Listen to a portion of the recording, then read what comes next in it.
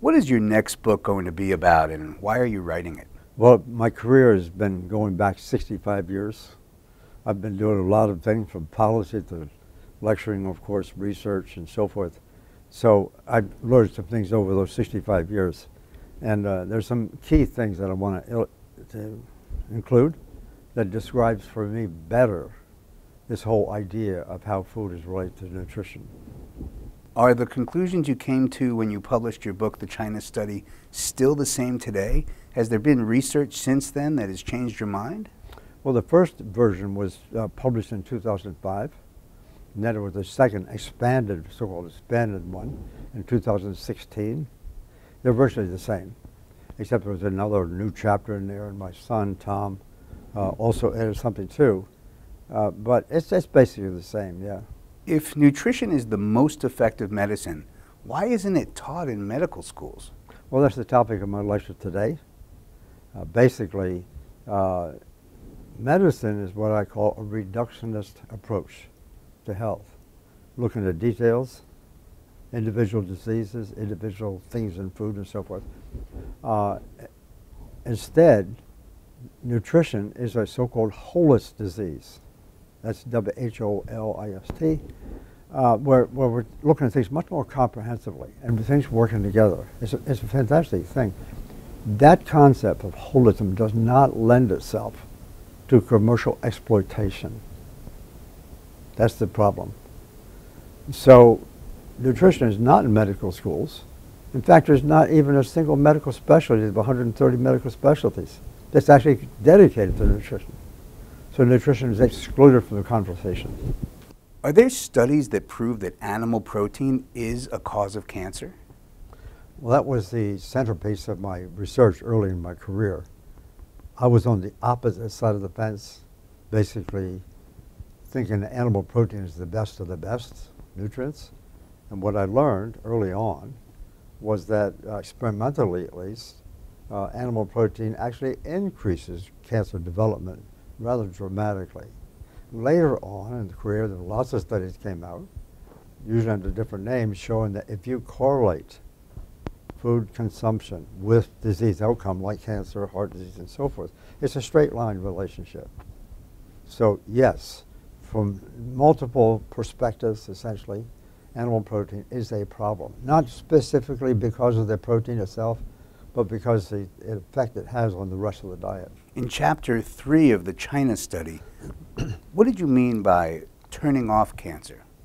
Well, we learned experimentally that cancer starts with a genetic modification.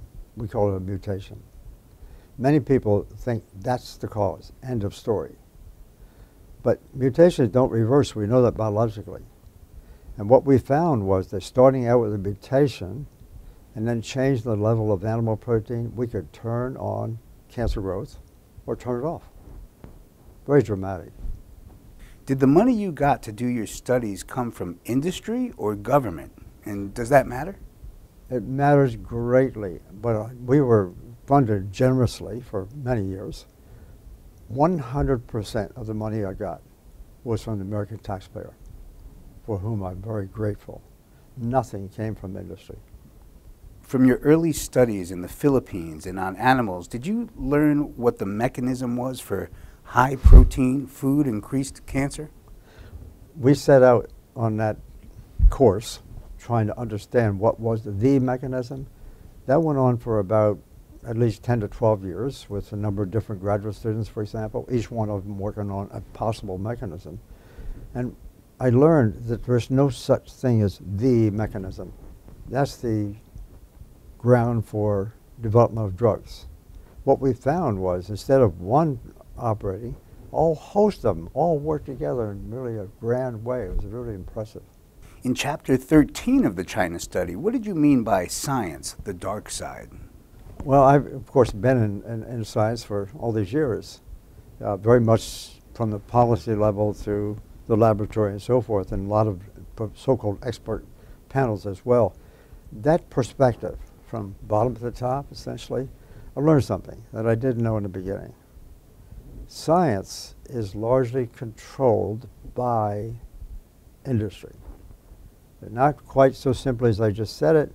In reality, we have national guidelines, we have national advisories put up by the government. But in those efforts to make those kind of statements for the public, industry is behind the game. Partly because we have the best government that money can buy. And the Citizens United, I should add this here, a Citizens United decision of the Supreme Court enabled the private sector to pour into money into political races. That was a disaster. And that's really what I'm talking about. So yes, it comes out under the government label, this kind of information, but in reality, the corporate sector is very much behind it. Science, unfortunately, good people, wonderful people, they're my colleagues. We can't necessarily do all the research we'd like to do, get the funding for it if we're going to do something that's in conflict with what I just said, or in conflict with their interest.